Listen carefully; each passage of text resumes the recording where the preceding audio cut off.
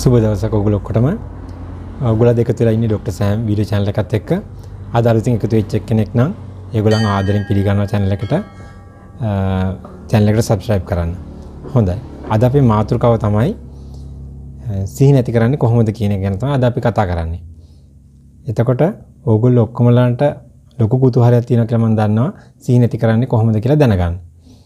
සිහි නැති කිරීම සඳහා විශේෂයෙන් වෙනම වෛද්‍යවරු කොටසක් ඉන්නවා. අපි ඒගොල්ලන්ට කියන්නේ නිර්වින්දන වෛද්‍යවරු කියලා. ඕගොල්ලෝ ශල්‍ය කර්මයක් සඳහා රෝහලට ඇතුළත් වුණෙන් පස්සේ නිර්වින්දන වෛද්‍යවරු ඕගොල්ලන්ට එන්න කියලා ඕගොල්ලන් පරීක්ෂා කරලා බලනවා කායික හා මානසිකව ඕගොල්ලන්ව සිහි නැති කර හැකි ආකාරයට ඕගොල්ලෝ ඉන්නවද කියලා. එතකොට එතනදී ඕගොල්ලන්ගේ තියෙන අසනීප තත්ත්ව තියෙනවා නම් ඒවා පිළිබඳව පරීක්ෂා කරන බලන අතර බෙහෙත් වර්ග සම්බන්ධයෙන් ඒ දිගට මේ බෙහෙත් වර්ග දෙන්න ඕනේද නැද්ද සමහර බෙහෙත් දාපේ නවත්තන්න ඕන නම් ඒ සම්බන්ධයෙන් උපදෙස් ලබා දීමක් සිදු කරනවා.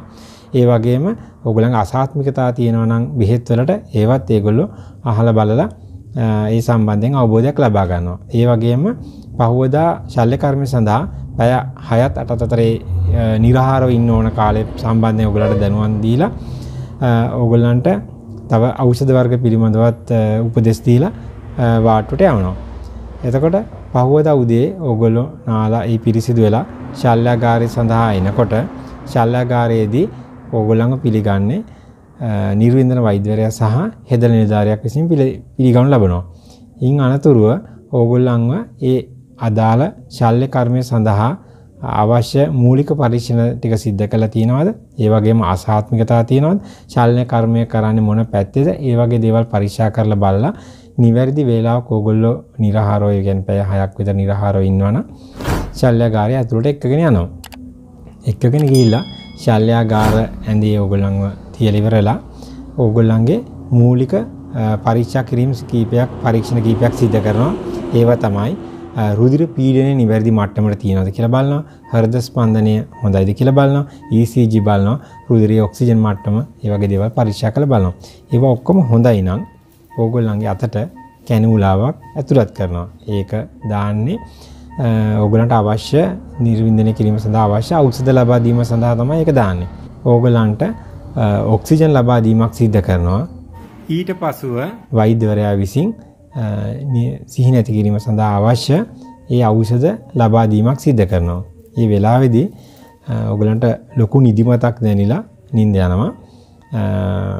බය වෙන්න දෙයක් නැහැ. එතනදී ඕගොල්ලන්ට ඒ ඖෂධ වලට සිහි නැතිවීමක් තමයි සිද්ධ වෙන්නේ. එතනදී වේදනාවක් දැනෙන්නේ නැහැ. බය වූ තත්ත්වයක් නැහැ. මොකද ඒක පාලනය කළ සිහි නැති කිරීමක්. නැවත සිහිය ගත හැකි ආකාරයට තමයි වෛද්‍යවරු සිහි නැති කරන්නේ. සිහි නැති වෙච්ච වෙලාවෙ ඉඳලා ඕගොල්ලන්ව බලා ගන්න නිර්වින්දන වෛද්‍යවරයා විසින් ඊට පස්සේ ඕගොල්ලන්ට අවශ්‍ය ඔක්සිජන් දිගටම ලබා දීමක් සිදු කරනවා. ඒ සඳහා සමහර වෙලාවට ශ්වසන මාර්ගයට උපකරණ ඇතුළත් කරන්නත් පුළුවන්, නොකරන්නත් පුළුවන්.